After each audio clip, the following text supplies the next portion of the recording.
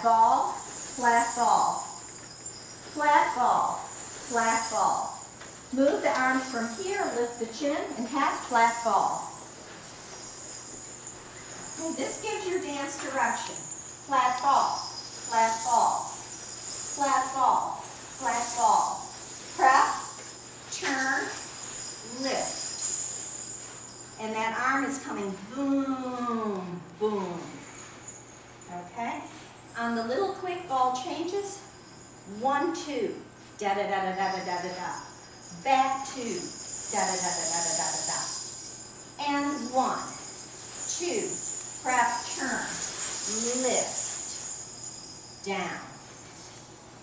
1, 2, da-da-da-da-da-da-da-da. Back 2, da-da-da-da-da-da-da-da.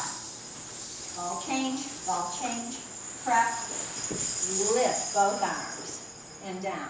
When I lift, I turn my body to the side. This is a good photo op. It prevents you from looking square ahead at the camera. So you want to get directional changes not only with the feet, but with the body. So the first two, we're going to go from side to side with this.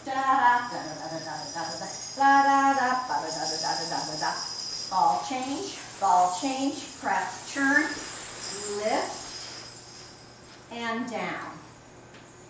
And the second or third set, we will move forward and back with it.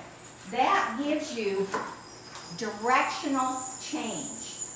You're basically doing the same step, but you're going in different directions with it to add interest to the dance. It keeps the audience on guard. They don't know where you're going to move next. And this is what makes your dance exciting as opposed to predictable.